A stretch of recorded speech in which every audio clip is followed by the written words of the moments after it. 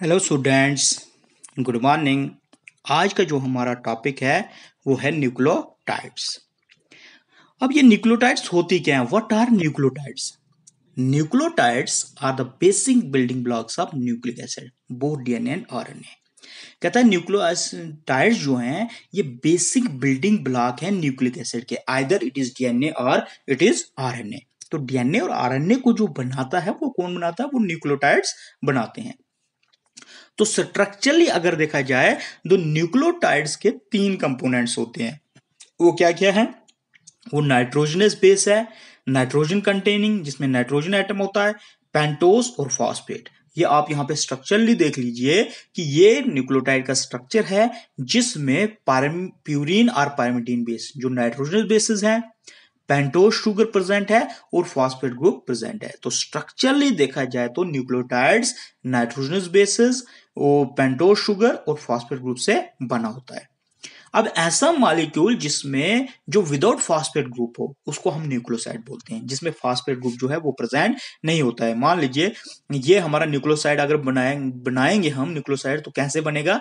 इसमें ये nitrogen bases plus ये पेंटोस शुगर जो है वो प्रेजेंट होगा, लेकिन ये फॉस्फेट ग्रुप जो है वो इसके अंदर प्रेजेंट नहीं होगा। तो ये होती हैं न्यूक्लियोसाइड्स। न्यूक्लियोटाइड्स होते हैं जो हम बोलते हैं कि जो न्यूक्लियोटाइड्स बिल्डिंग ब्लॉक्स हैं, जो डीएनए और आरएनए को बनाते हैं, उनको हम न्यूक्लियोटाइड बोलते हैं।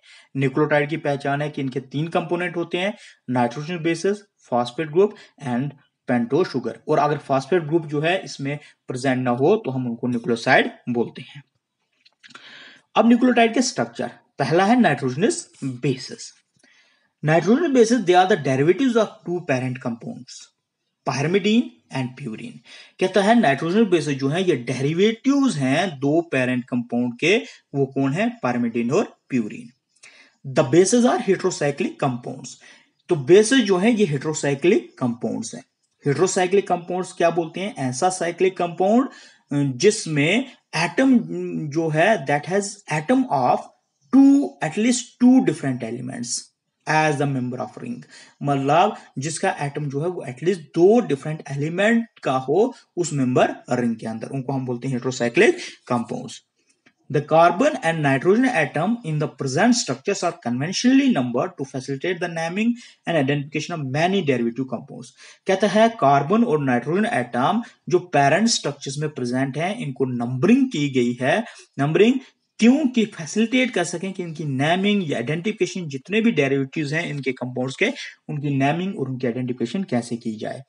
तो ये पायरिमिडीन का स्ट्रक्चर है जिसमें आप देख रहे हो कंजुगेटेड बॉन्ड जो है प्रेजेंट है। कंजुगेटेड बॉन्ड हो गए, conjugated double bond, alternate double bonds. मतलब एक जो है यहां पे देखिए आप डबल बॉन्ड, फिर सिंगल बॉन्ड, फिर डबल बॉन्ड, फिर सिंगल, फिर डबल बॉन्ड, सिंगल, और रिंग स्ट्रक्चर जो है प्रेजेंट है।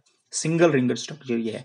प्यूरिन जो है ये डबल रिंगड स्ट्रक्चर है, जिसमें भी इसमें भी जो है ये double bond, conjugated double bonds एक रिंग में प्रेजेंट होते हैं। अब चलते हैं नाइट्रोजन बेसिस। चाहे वो डीएनए है चाहे वो आरएनए है, दोनों में दो मेजर प्यूरिन बेसिस होती हैं, चाहे वो आरएनए हो चाहे डीएनए हो। प्यूरिन बेस होती है एक एडेनिन जिसको ए से रिप्रेजेंट किया जाता है और गुआनिन जिसको जी से रिप्रेजेंट किया जाता है। लेकिन इनके अंदर दो मेजर पायरिमिडीन्स भी होती हैं, पायरिमिडीन्स भी होती हैं। लेकिन साइटोसिन जो है ये पायरिमिडीन है, मेजर पायरिमिडीन है, जो दोनों आइदर इट इज डीएनए और आरएनए दोनों में प्रेजेंट होती है। लेकिन दूसरी जो मेजर हमारी पायरिमिडीन्स हैं, थायमिन और यूरासिल, ये जो है दोनों में प्रेजेंट नहीं होती हैं। अगर मैं थायमिन की बात करूं तो ये प्रेजेंट होती है डीएनए में, और यूरासिल जो है वो आरएनए में प्रेजेंट होती है। मतलब डीएनए में प्यूरिन बेसिस होंगी एडेनिन एंड गुआनिन, और पायरिमिडीन बेसिस होंगी साइटोसिन एंड थायमिन। इसी तरह आरएनए की बात करूं तो प्यूरिन बेसिस होंगी एडेनिन एंड गुआनिन, और जो पायरिमिडीन बेसिस होंगी साइटोसिन एंड यूरासिल।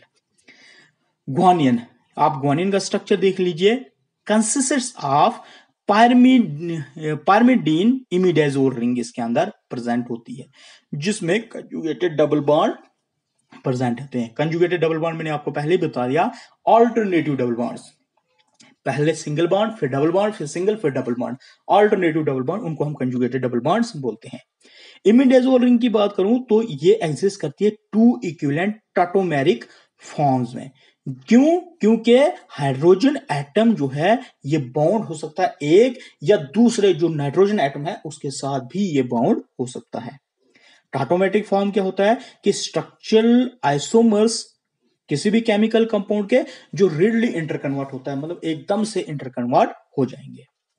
उसके बाद है एडेनिन। एडेनिन देखिए आप, ये प्यूरिन न्यूक्लियोबेस है, इसमें एक अमाइन ग्रुप अटैच है एट कार्बन एटम नंबर 6 पे प्रेजेंट होता है। साइटोसिन की बात करें तो पायरिमिडीन डेरिवेटिव है, हेटेरोसाइक्लिक एरोमेटिक रिंग है जिसमें दो सब्स्टिट्यूएंट है, एक आपको अमाइनो ग्रुप दिखेगा, एक आपको यहाँ पे दूसरा सी डबल कीटोनिक ग्रुप या आप जो है वो प्रेजेंट होगा। तो यहाँ पे आप देख लीजिए दो सब्स्टिट्यूएंट इसके अंदर प्रेजेंट होते हैं। एरोमेटिक रिंग का मतलब होता है कि इसमें साइड चेन, रिंग में एक साइड चेन भी प्रेजेंट होती है। थायमीन की बात करूं तो थायमीन जो है ये 5 मिथाइल यूरासिल है, या आपको मिथाइल ग्रुप यहाँ पे दिख रहा है। तो थायमीन जो है ये रिप्लेस होती है यूरासिल से, किसमें? आरएनए के अंदर। आरएनए में थायमीन प्रेजेंट नहीं होती है और थायमीन की जगह कौन लेता है? यूरासिल। यूरासिल जो है ये डाइमिथाइल फॉर्म है किसकी? इस थायमीन की, ठीक है। और यूरासिल जो है ये रिप्लेस्ड होता है थायमीन से इन डीएनए, मतलब डीएनए में यूरासिल प्रेजेंट नहीं होगी, यूरासिल की जगह कौन लेगा? वो लेगा थायमीन, ठीक है। आगे चलते हैं। Pentose sugar. Nucleic acid have to kind of पेंटोसेस, दो टाइप के पेंटोसेस होते हैं। Deoxyribonucleotide unit of DNA contain 2 deoxy D ribose, और राइबोन्यूक्लियोटाइड यूनिट ऑफ आरएनए में डी राइबोस प्रेजेंट होता है। न्यूक्लियोटाइड जो है ये both type of पेंटोसेस are in their beta फ्यूरिनोस। Beta फ्यूरिनोस का मतलब होता है कि क्लोज्ड 5 मेंबर रिंग जो है वो प्रेजेंट होता है, जिसमें 5 member ring 4 carbon atom plus 1 oxygen atom जो है वो प्रेजेंट होता है। तो दोनों में बीटा फ्यूरिनोस रिंग जो है वो प्रेजेंट होता है। राइबोफ्यूरिनोस ring in nucleotides can exist in 4 different पकड़ कन्फर्मेशन। जो राइबोफ्यूरिनोस रिंग है वो न्यूक्लियोटाइड्स में एग्जिस्ट करता है, लेकिन 4 डिफरेंट कन्फर्मेशन में। स्पेसिफिक लॉन्ग सीक्वेंसेस, चाहे वो एडेनिन है, थायमिन है, ग्वानिन है, ये साइटोसिन न्यूक्लियोटाइड्स हैं डीएनए के अंदर, they act as repository of genetic information. जो भी जेनेटिक इंफॉर्मेशन है वो इन न्यूक्लियोटाइड्स में डीएनए में मिलेगी। 4 मेजर डीऑक्सीराइबोन्यूक्लियोटाइड्स, जिनको हम डीऑक्सीराइबोन्यूक्लियोसाइड 5 मोनोफॉस्फेट्स बोलते हैं, जो डीएनए के स्ट्रक्चर में प्रेजेंट होते हैं। और जो राइबोन्यूक्लियोटाइड्स हैं 5, इसको भी राइबोन्यूक्लियोसाइड 5 मोनोफॉस में भी स्ट्रक्चर 4 टाइप के राइबोन्यूक्लियोटाइड जो हैं वो प्रेजेंट होते हैं। ये आपको दिख रहे हैं डीऑक्सीराइबोन्यूक्लियोटाइड, हम न्यूक्लिक एसिड डीएनए का।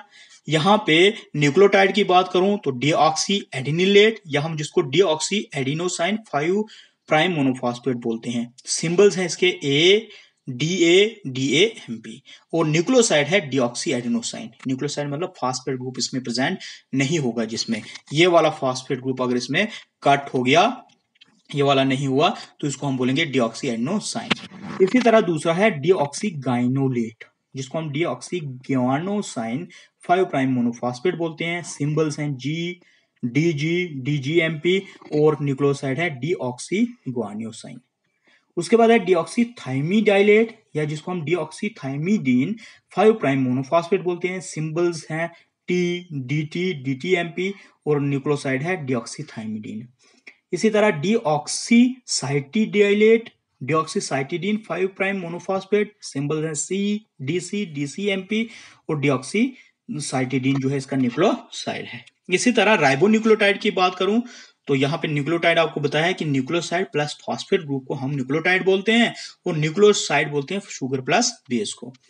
यहाँ देखिए आप एडिनोलेट adenosine 5 prime monophosphate A M P इसके सिंबल है, एडिनोसाइन जो है इसका न्यूक्लियोसाइड है।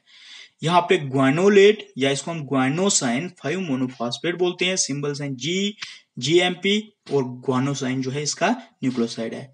यूरिडाइलेट, uridine 5 prime monophosphate UMP uridine. आप यहाँ पे देख लीजिए जो राइबोन्यूक्लियोटाइड्स हैं इसमें जो पायरिमिडीन यूरासिल है उसने किसको रिप्लेस किया? थायमिन को। तो आरएनए में यूरासिल प्रेजेंट होती है, थायमिन प्रेजेंट नहीं होती है।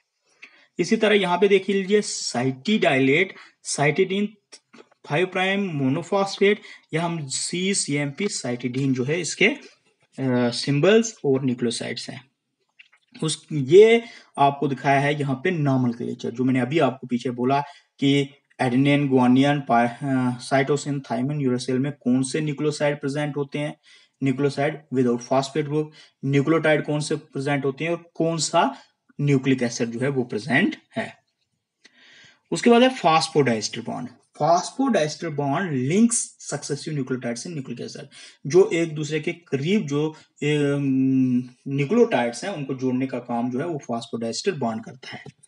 तो जो ये साथ साथ में न्यूक्लियोटाइड्स हैं, चाहे वो डीएनए में हैं चाहे वो आरएनए में हैं, वो कोवेलेंटली लिंक्ड होते हैं किसके साथ?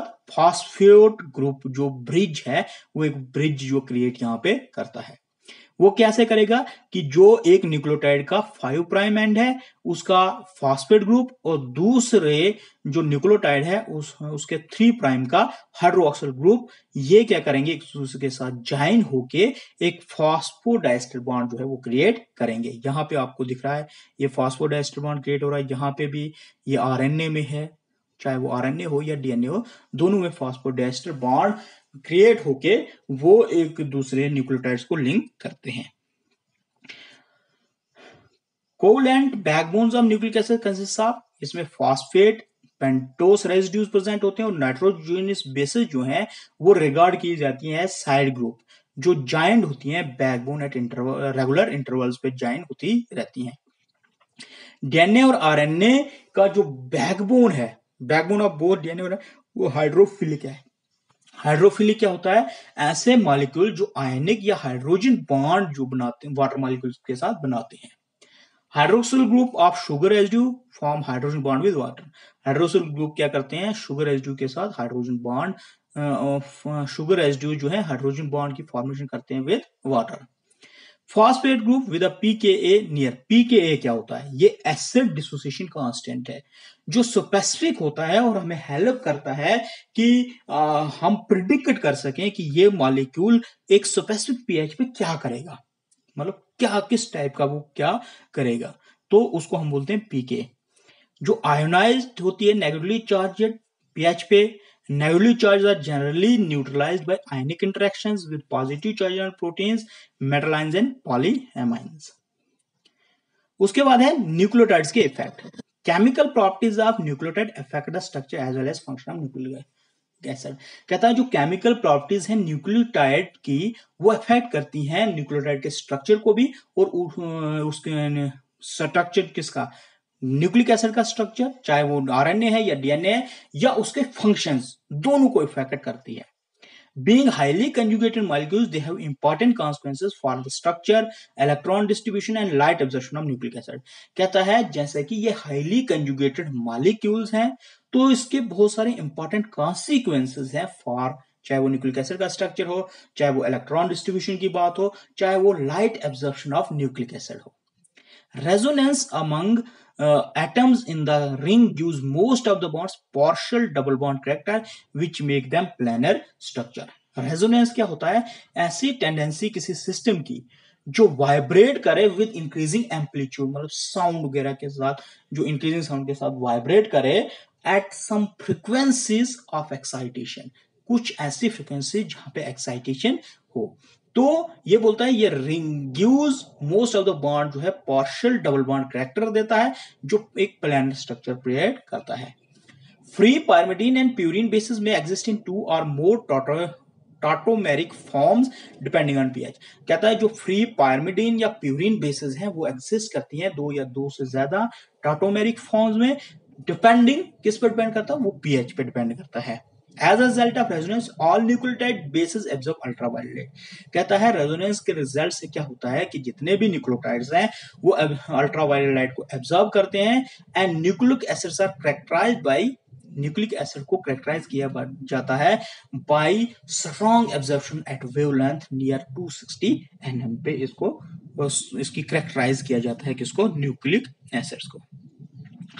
Purine and pyrimidine are hydrophobic. Purine और पाइरिमिडीन बेस जो है हाइड्रोफोबिक हैं and relatively insoluble in water at the near neutral pH of the cell. Hydrophobic आपको पता ही है, हाइड्रोफोबिक ऐसे मॉलिक्यूल्स जो क्या करते हैं, रिपेल करते हैं वाटर से, मतलब पानी से दूर भागते हैं, तो ये जो है इनसॉल्युबल होते हैं वाटर में। At acidic or alkaline pH, the bases become charged and their solubility in water increases. कहता है एसिडिक या अल्कलाइन पीएच पे जो बेसेस हैं वो चार्ज हो जाती हैं और उनकी सॉल्युबिलिटी जो है वाटर के अंदर वो इंक्रीज हो जाती है। Hydrophobic stacking interaction in which two or more bases are positioned with the planes of the ring parallel like a stack of coins or one of the important modes of interaction between bases in nucleic acid.